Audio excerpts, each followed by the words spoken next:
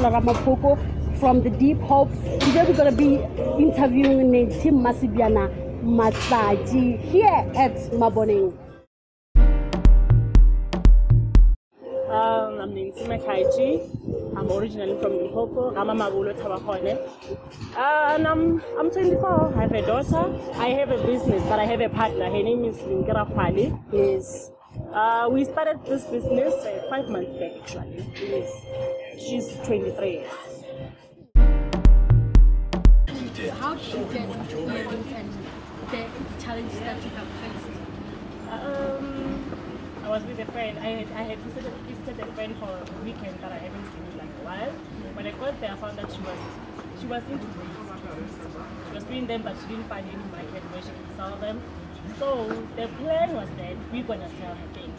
But in the meantime, we even thought of making earrings using material. On that case, when we went to buy material, we even found buttons. Then we decided that we were also going to add buttons. Those are very unique and haven't seen them before. And with the material, had a few designs, but they didn't work out before. So we had to come up with something new. We had to go out and ask people what they want. And the challenges that we're facing is that it's hard. There's so many designers. There's so many people selling the same thing that we are selling at a cheaper price. So it's so hard to get new customers all the time about someone they know.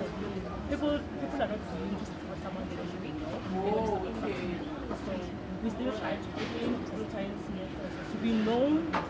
So yeah, that's the big challenge. The best achievement so far is getting customers from that. There was a professor who got a pair from us, and she said she gave us a very positive feedback on her page. That's how we could. Yeah, it's a big achievement because through her we got huge contracts. Any advice that you want to give people that want to do like if you want to do something, just do it. It's not going to be easy at first, and getting to be known that it's hard to be known.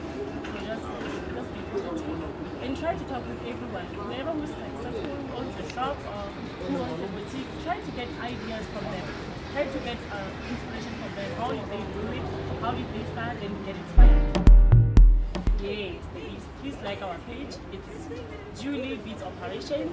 If you cannot get hold of our page, please invite us on our personal account, Mahlatji.